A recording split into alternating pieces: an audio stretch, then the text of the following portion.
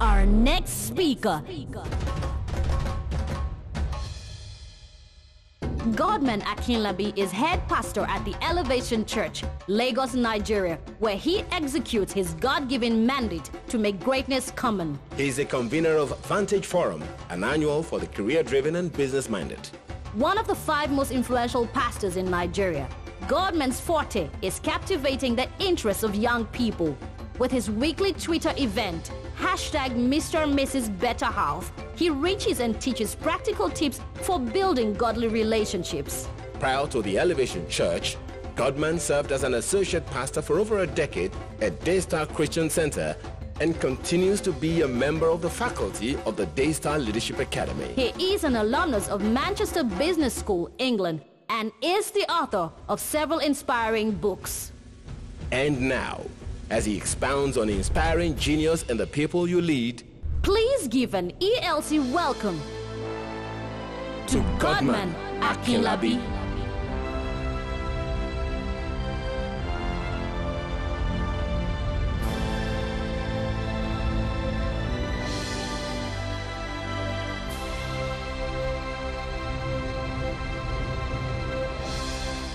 Praise God.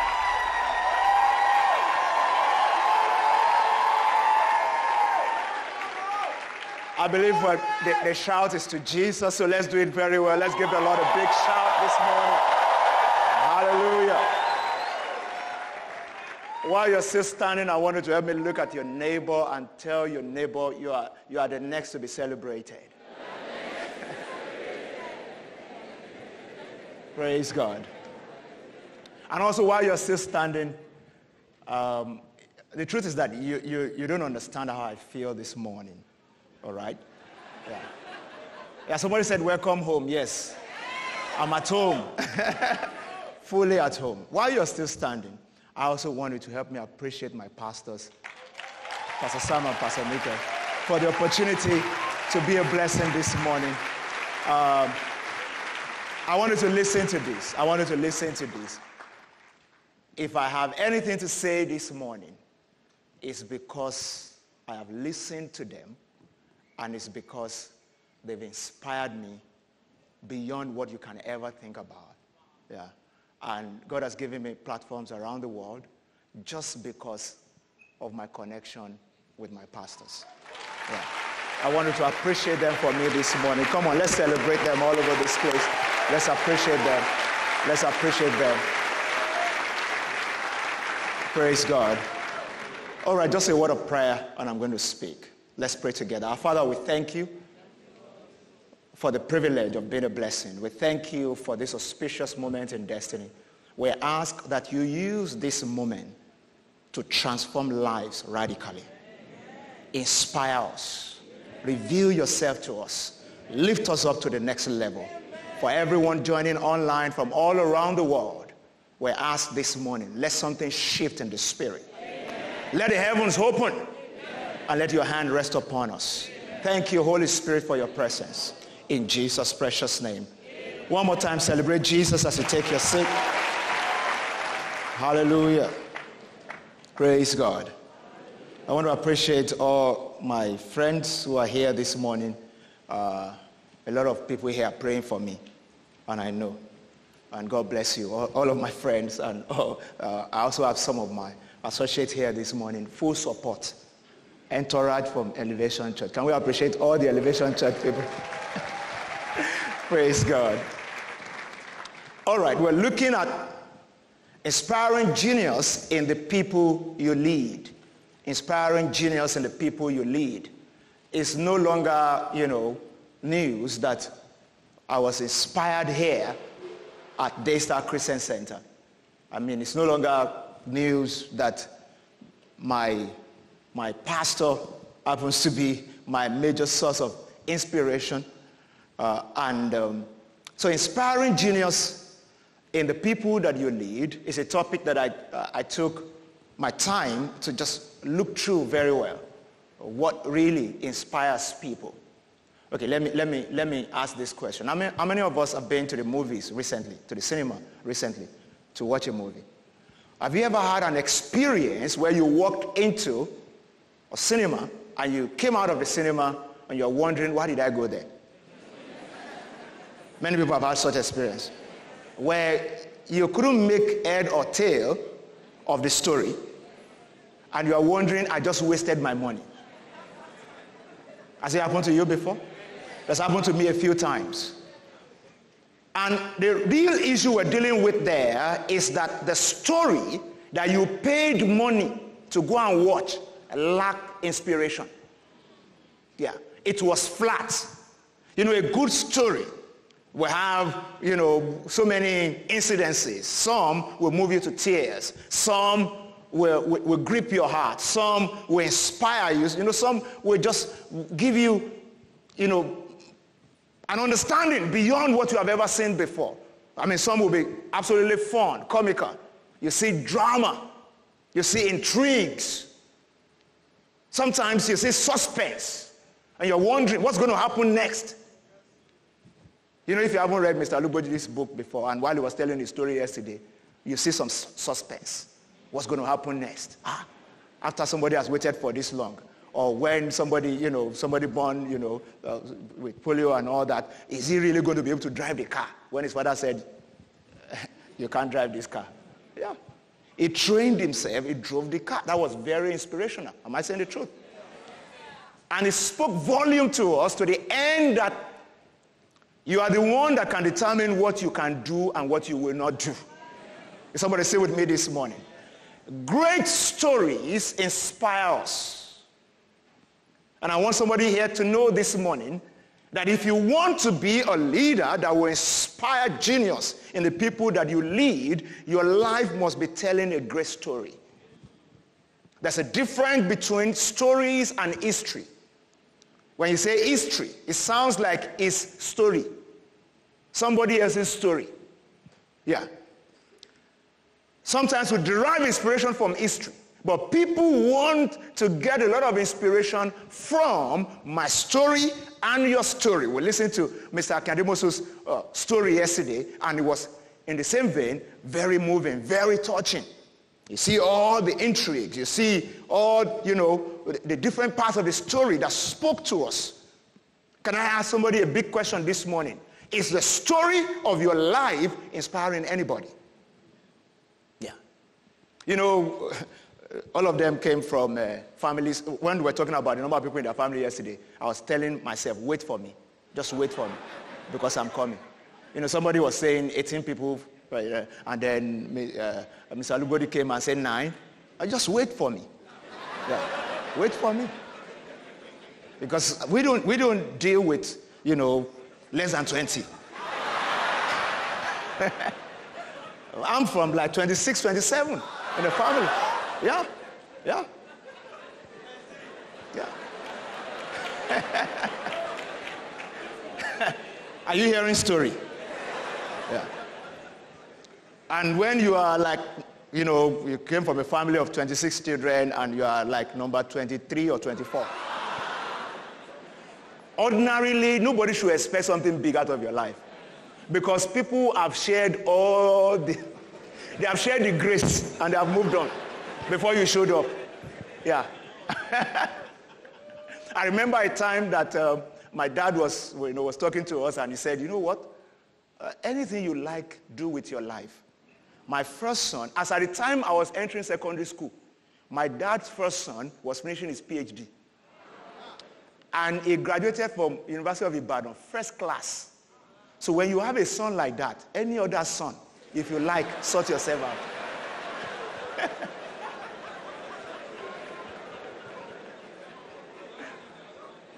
So when you find yourself in the place where I found myself, not only was I at the rung of the ladder, even my mom in the number of wives. Because she was like number 4, number 5. Yeah, so they are seniors. And then you're born with not too many talents, because I don't consider myself to be extremely talented. Yeah, because somebody may be sitting down here and you feel like, you know, my life is plain vanilla. Not so much talent. Yeah. I just want to tell you this morning that you can still live a life that will inspire. You can still be that leader that somebody will look at and will say, my life can also be significant. And it's not a matter of where you are born, how you are born, because sometimes we're not rightly positioned by birth. I would have loved to be the firstborn of 26 children, not number 24. Sounds better to have a singular position. Like 1, 2, or first to third, or something like that. I hope you understand what I'm saying. Yeah. Glory be to God. One thing about being the leader that will inspire other people is that you need to understand that one of the greatest source of inspiration in this world is excellence. So, Bill Hybels, the great teacher, author, and pastor, who's also been here at Excellence in Leadership Conference before, has this quote. It says, excellence honors God and inspires people.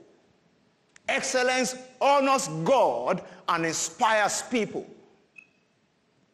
If you become a stickler for excellence, what happens is that you start to rewrite the story of your life. And any good story that people will watch, that people will go out to watch, that will inspire people, must be born out of intentionality. So the scriptwriter will sit down. You know the difference between Hollywood, Nollywood, Bollywood? Yeah. Do you know the difference? One has too many dance moves and all that. You know the one I'm talking about? Or you know the one I'm talking about? That starts with a B. Yeah. One has too many, permit the use of the word, patch stories. Stories that you just patch up. Not so much of intentionality. You know the one I'm talking about? The one that starts with N. Yeah. But there's another one that has a lot of intrigues, a lot of action, a lot of intentionality. That's the one that starts with the H. Are you still with me?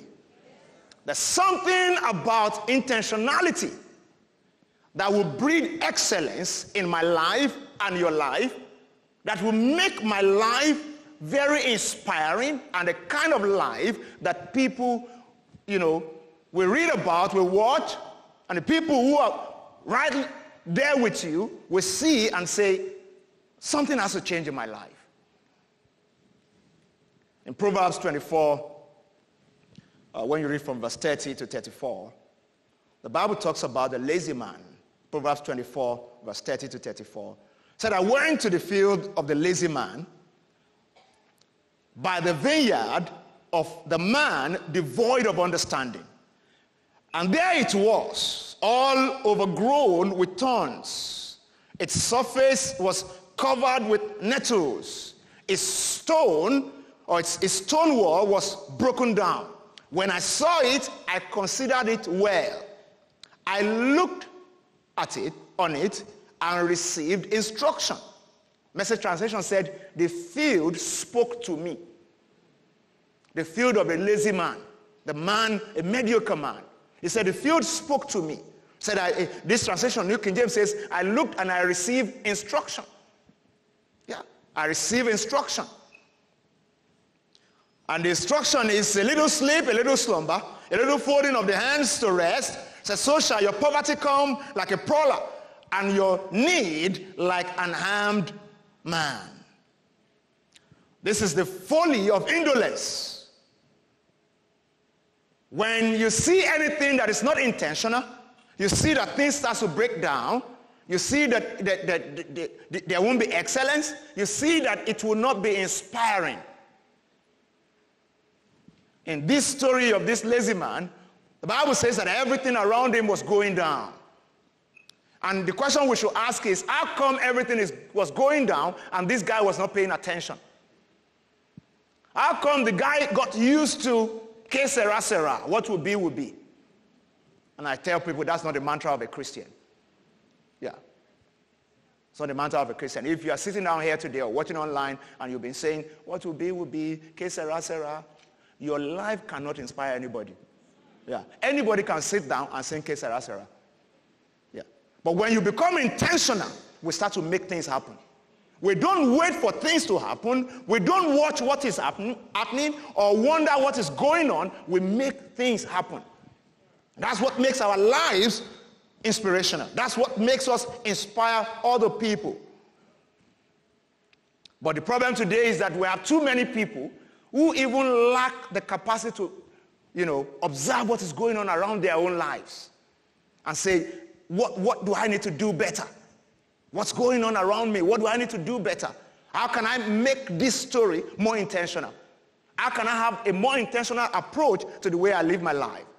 Intentionality separates mediocres from excellence-oriented persons. That's what it does.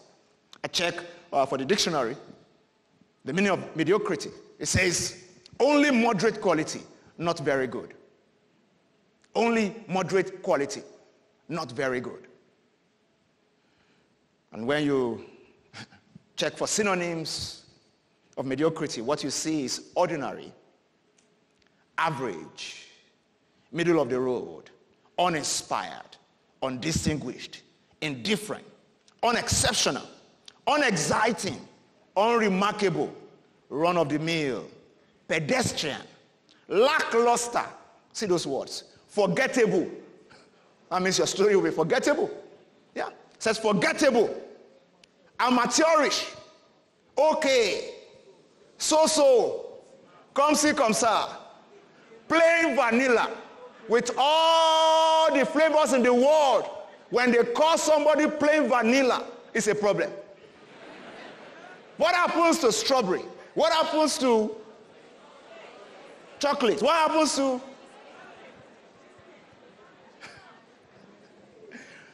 plain vanilla? No great shake. Not up to much. And the last one says Bush League. Bush League. It meant you left your village, but your village did not leave you. You're still playing in the Bush League. So it will be, exceptionally uninspiring. Let's look at the life of a mediocre person or a mediocre leader, the one who is not inspiring anybody. Can we dissect a little bit the life of a mediocre man? The life of a mediocre man. This is like saying the anatomy of mediocrity. I once preached a message like that, the anatomy of mediocrity. Can we look at the anatomy of mediocrity? What makes a mediocre leader? As you listen to this, I want you to be careful about something. I want you to appropriate it and size yourself up to answer the question, where do I fall, in the midst of all this?